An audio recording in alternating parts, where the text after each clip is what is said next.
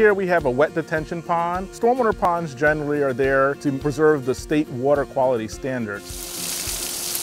When you have runoff, when it rains, the rain will pick up a lot of the pollutants on the surface, the impervious surfaces like the roads will pick up maybe some oils and greases, or on a field it'll pick up some fertilizer, and that all filters into the pond. It stores it so during a storm the water won't flood the streets. It also treats the water through a combination of the plants and also the permanent pool, or the deeper part of the pond. That's where a lot of the pollutants and the nutrients will fall out.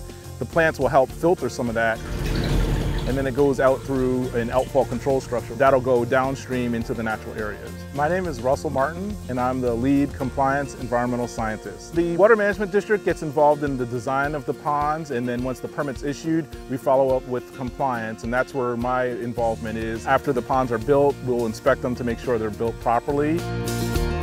The wet detention system, the purpose of the plants and the vegetation is really there to try to uptake some of the nutrients. So in a shallower area, they call that the littoral zone of the pond, is where you get the vegetation growing. And oftentimes these are the areas that have a lot of problems with residents because it'll grow up with some taller vegetation, weedy stuff such as cattails and primrose willow. But the point is that those plants are there to uptake some of the nutrients, and then that cleans it, that filters it.